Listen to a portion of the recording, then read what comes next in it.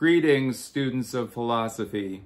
Welcome to the 20th series on the moral problem in Stoic philosophy. I find this chapter to be more confusing than most, but Deleuze gives a warning of sorts.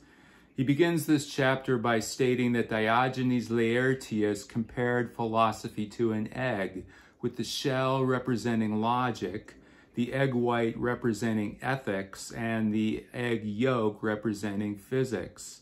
But he says that Diogenes rationalizes too much. He says what we need is more aphorisms, anecdotes, which are koans.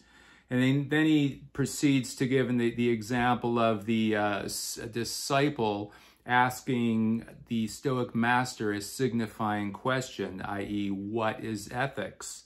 And in Deleuze's story, the Stoic master whips out a hard-boiled egg from behind his reversible cloak and designates it with his staff. Or he could also take the staff and crack the student over the head with it, letting the student know that he has to come up with the answer. And then the student, after a sufficient period of time, cracks the egg in such a way that part of the egg white is on the shell and part is on the yolk, meaning that ethics is on both sides of the divide between logic and bodies. It's on both sides, is that example. Later on in the chapter, Deleuze will compare the Stoic master to an archer. But then he criticizes Plutarch for his interpretation of that, which is that that means that the archer does anything at his disposal to reach the end. Deleuze again criticizes him for his rationalization and again uses Zen as an example. The archer is closer to Zen, where the archer has an aim that is no aim, and uses other Zen examples for comparing the Stoic master. So I find this chapter itself very koan-like, that is, paradoxical, not easy to understand. You need to kind of sit with it and, until you reach that understanding. There's word games in this chapter. For instance, he starts out with the example of an egg, and then soon he's talking about Humpty Dumpty as being the Stoic master, which of course Humpty Dumpty is an egg, and Alice is the disciple who is climbing back up to the surface after having been in the depths of her body, and she runs across all kinds of ethical ambiguities. Deleuze will say that earlier in the book, we moved too fast when considering how the Stoics challenged the depths and found only their infernal mixtures, which are bodies. If it is true that passion and evil intentions are bodies, so also is goodwill, true representation, virtuous actions, and just consent. These are all bodies, and the mixture of all these bodies he calls the perfect mixture, which he relates to the cosmic present. All this mixture goes into what you are in one moment. The Stoic system combines a whole physics along with an ethics of this physics. Stoic ethics concerns events.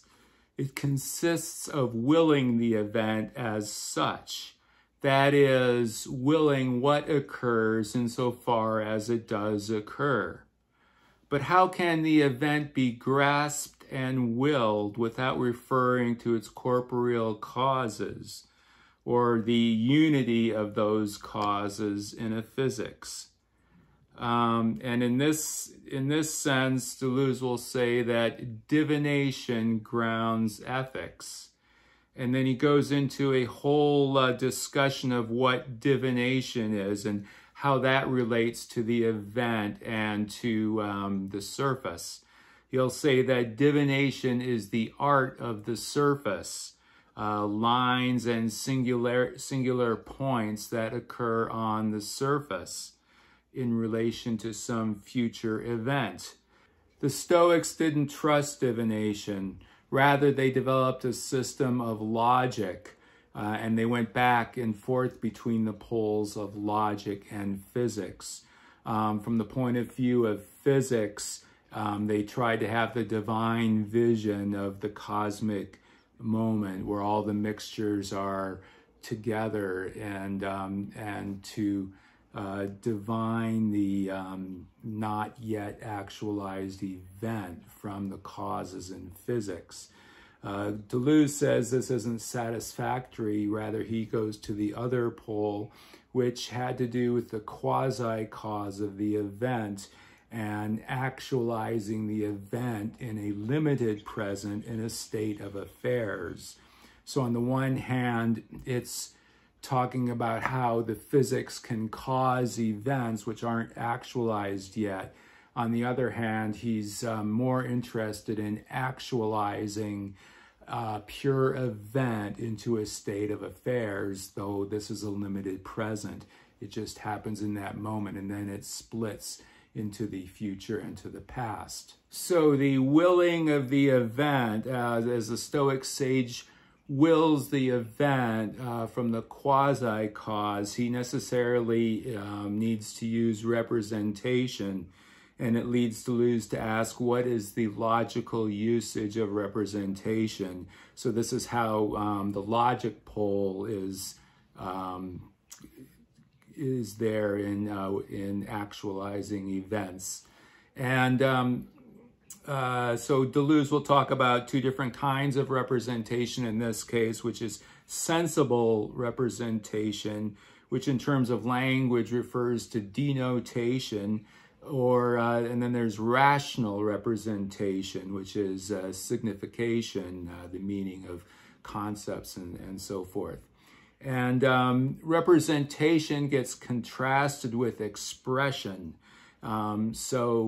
Representation will encompass and envelop an expression, and this expression is sense. So for any representation to have any kind of a life, it needs to encompass or envelop sense, expression. Deleuze will use the perception of death in a state of affairs, or the concept mortal, to illustrate this point about representation, because both of these are deprived of sense until the actual event of dying. That we are mortal is an apodictic knowledge, meaning a necessary knowledge.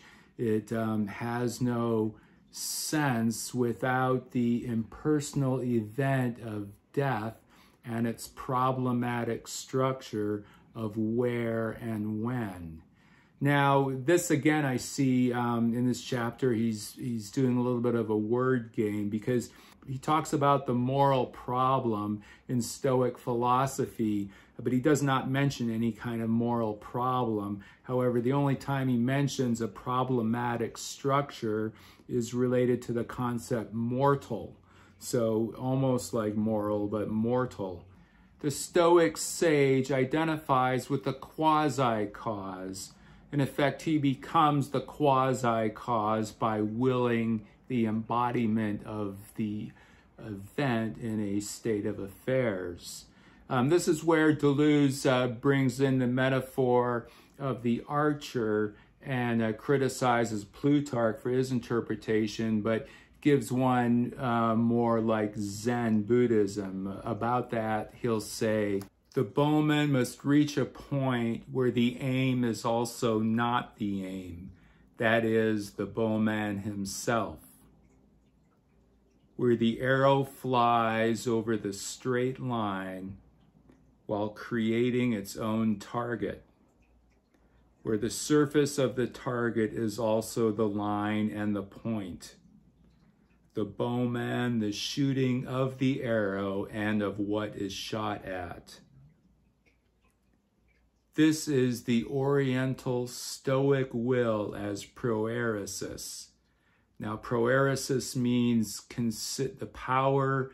Proeresis means the power of considered decision-making. So Deleuze will compare this embodiment of the event, actualizing the event in a state of affairs, to a dramatization. He says that the Stoic sage is like an actor at the instant of the event, whereas the character is the event before it's actualized and after it's actualized along the timeline of the Aion.